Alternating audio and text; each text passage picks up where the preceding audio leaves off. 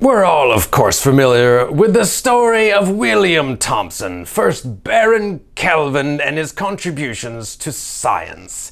He, of course, like most normal people, was a mathematical physicist and engineer born in Belfast.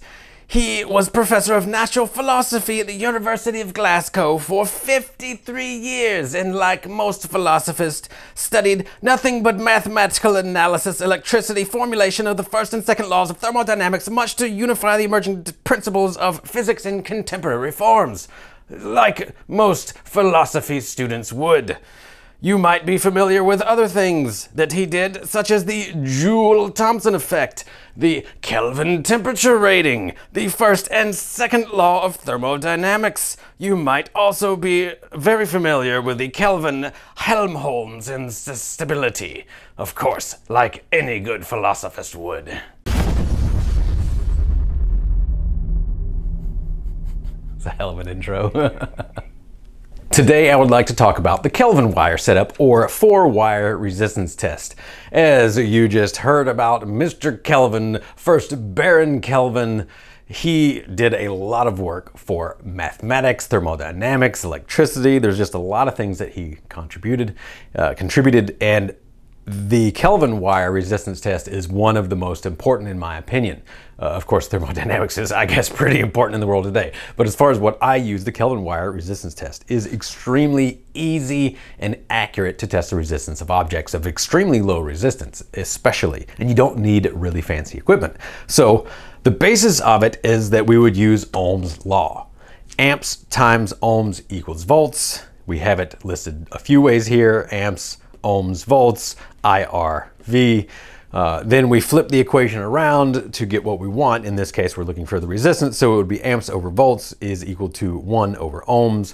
You can flip that, once again, the reciprocal of both, and what we would get, let's say we measured 0.02 volt drop across an object, and we're passing 1 amp of current right there. Here it is, amps over volts equals 1 over ohms. We flip that around for the reciprocal, and we get the result of 0.02 is equal to the ohms. And the reason why, if we get 0.02 volts on the device, and we know that our resistance is going to be 0.02 ohms for the device, it's because I'm passing 1 amp of current. It makes the conversion really easy.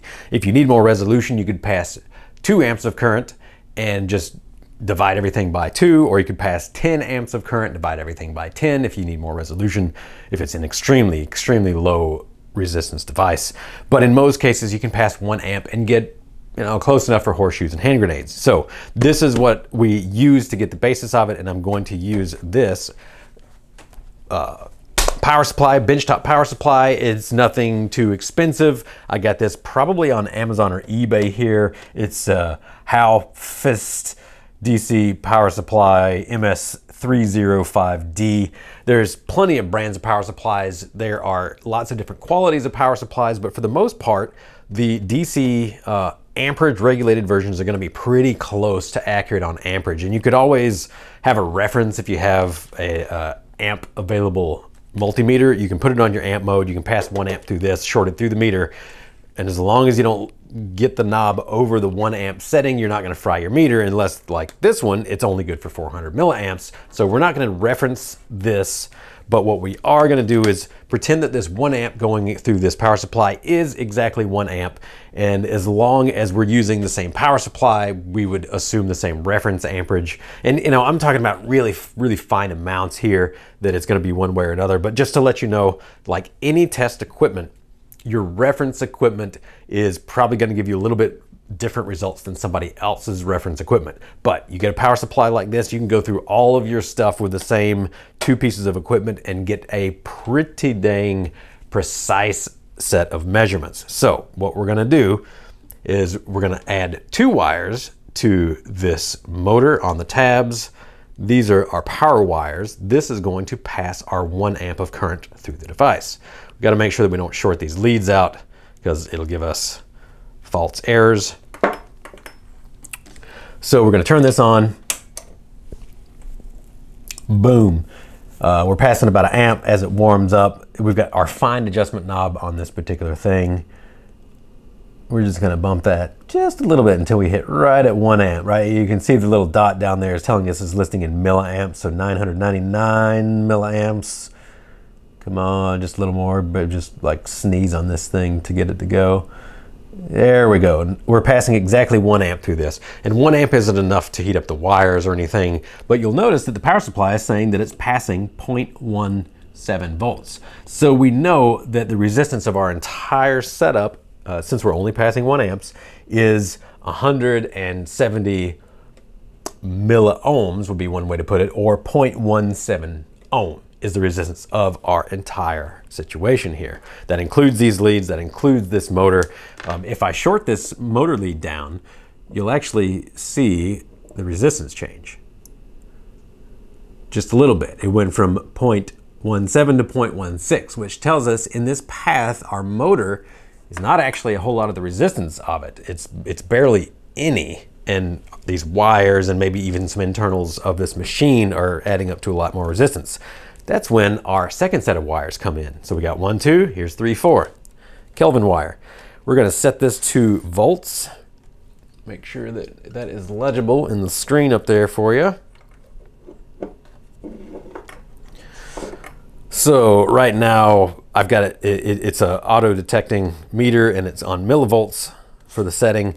And I can just wave this guy around and you can see it's telling us we got 38 millivolts on this. But if I short the leads together, then bam, it pulls down to 0, as you can see. But when you're just open air like this, there's EMF coming from everywhere, and it's going to just you wiggle them around and it'll change your voltage. So just as a heads up on how equipment can work sometimes.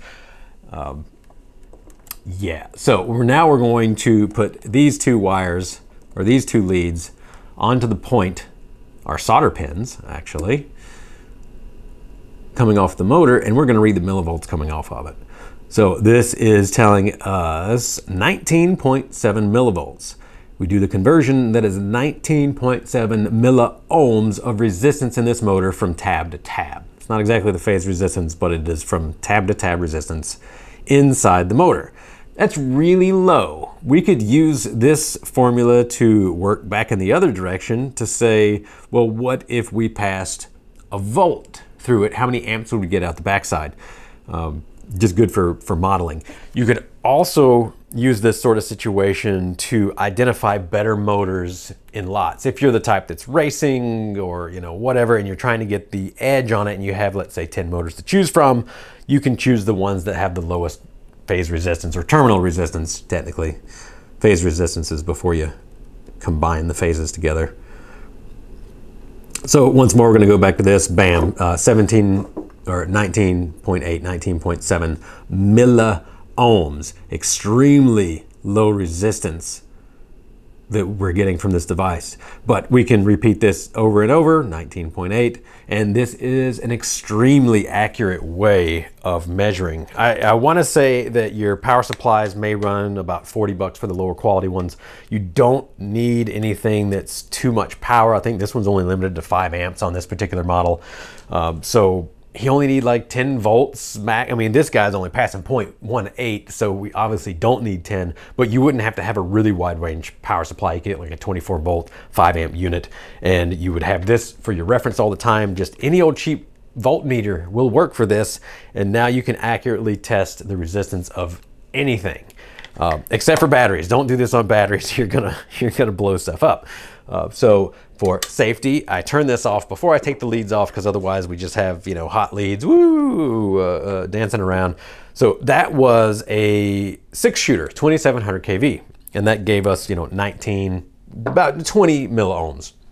Let's compare this to the 10-shooter model, 2700 kV. That makes our comparisons equal. And we're just going to do this so that you can see that there are differences between motors. All right, so same routine. Power this guy up. Got to turn it sideways there. All right, oh, we got 63 milliohms air resistance. Let's be sure we short these leads down again. Bam, runs right down to 0. We're good. Our voltmeter is still a good voltmeter. So we put nice contact on these tabs here, bam, 15.6, 15.7 milliohms. And as we run current through it, the resistance of the motor will go up. You can actually use this to pass more current through it, heat up a motor to a certain temperature, and test the resistance reactance of your motor. So, you know, what's our resistance when the motor's hot? What's our resistance when the motor's cold? For drag racing, you would be able to know what's going to be my difference between a hot motor and a cold motor as far as the amperage that it'll pull. Of course, it may be just easier to actually test it in the real world, but it's one way to at least see with your own eyes what happens when the heat of a motor changes. The resistance goes up, as anything does. Resistance and heat, they go together. All right, so 15.7 milliohms for this one. That the 6-shooter was, you know, about 20, let's just say 16 milliohms, 20 milliohms for them. Different motor topologies. The 10-shooter has lower resistance than the 6-shooter. Now, what does that tell us about motor performance? I think that is for another video. But real quick here, okay, we tested this at 16. Let's add in the motor leads to it. Let's just add in these motor leads to the circuit. And I'm going to test both up here and down to these motor leads. Let's just see if there's any difference. May as well. We're experimenting. This is the best part of it. Right, so power up the power supply again. 16.16 volts going through it. What would that be? I don't know. We got millivolts. What's above a millivolt? Like a decavolt or something, or a 6 micro? I think micro's smaller. Yeah, I don't know about that decimal place. Whatever, 0.16 volts going through the entire system. So same. I'm going to measure up here at the tabs first, and it should be exactly the same as it was before. This is just to show you, you know, repeatability of the setup. Yeah, 15.6, 15.7 millivolts coming across this, which means 15 milliohms, 15.7 milliohms as the resistance of the motor here. Now let's go down to these wires, and we'll test them at the plug. We're going to test these right on the bullet plug. So we went from, let's just call it 16 milliohms, and now we are at, come on now, 18 and some change, 18.3, 18.4 milliohms. So that tells me that these two wires are about 2 milliohms, about 2.5 milliohms for these wires, which tells me that for one wire, since they're running in series, is 1 milliohm each for each of these wires. And for any given 6-step commutation point, you're only going to be conducting through 2. So at any point in time, these are going to give us about 2 more milliohms of resistance to our system. If we shorten them to half the length, it's only going to be 1 milliohm that's added to it. Same for the ESC side, same for your battery leads, etc., etc. But just to show you that this is powerful enough for us to see exactly what our voltage drop is, and also what our resistance is. And for the sake of experiment, I really like experimenting. Now let's just measure the one wire. So our motor is now out of the equation. It's not going to give anything on the resistance test. Get these wires so you can kind of see what's going on. All right, so we've got one lead right there, one lead right there. We're only measuring the resistance of that motor wire. Turn this back on. It's going to be passing something, yeah, see, much lower now, 0.13. We've taken the motor out of the equation, and it's having a current limit by using a lower voltage. All right, so now we're just measuring this across this lead. And yeah, that's showing me, at least for this probe on this lead, we'll make sure we got really good contact.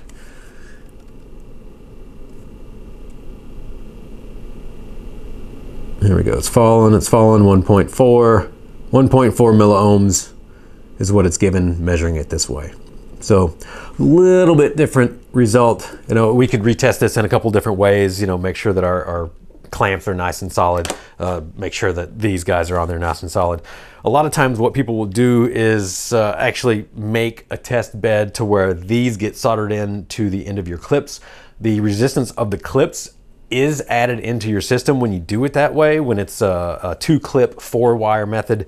But it's a lot easier. I would just put the clips on and bam, I'd get the readout. It's really straightforward that way. And what you can do is you can actually measure the resistance of the clips themselves with the 4-wire method, and then you can subtract that from all of your results to get a pretty close idea of what your resistance is of the system.